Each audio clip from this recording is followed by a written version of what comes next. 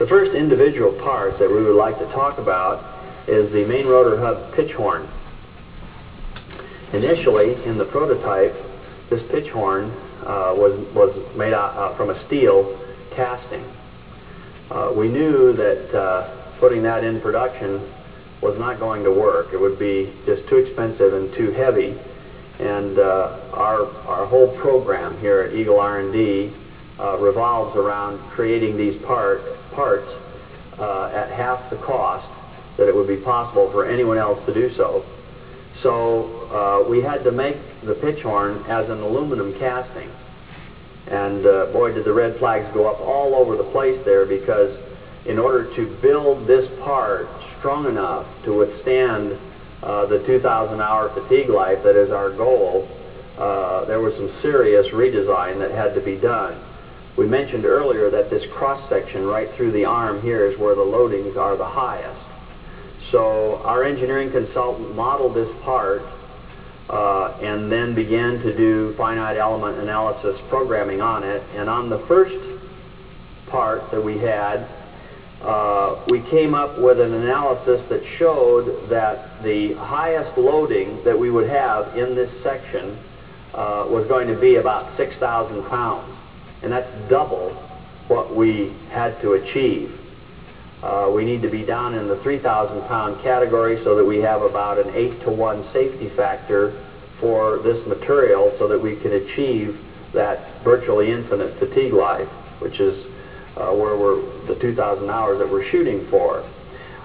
We modified it a second time and then changed some fillets and radiuses and came up with a third. That wasn't good enough. Came up with a fourth by adding a wall in a different place. That wasn't good enough. Came up with a fifth by filling it solid in, and that wasn't a very practical method from a casting standpoint. And then we cut out a little section so we could cast it better. That still didn't work. And at the very end, we did finally end up with a configuration that came down to 3,167 pounds.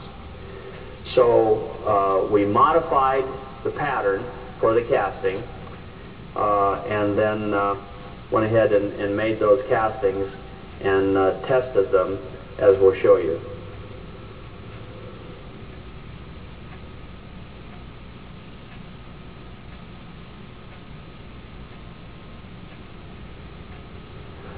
These photos will give you an idea of how we set the pitch horn up for deflection testing. You can see the dial indicator here that we had so we could measure that amount of deflection.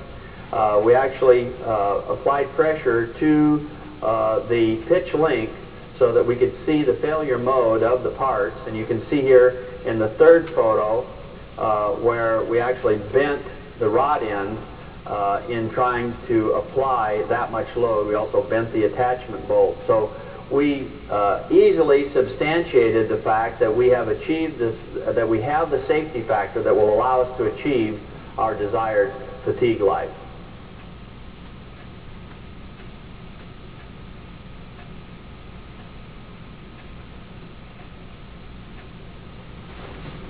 This is the pitch spindle. There's, of course, two of these in the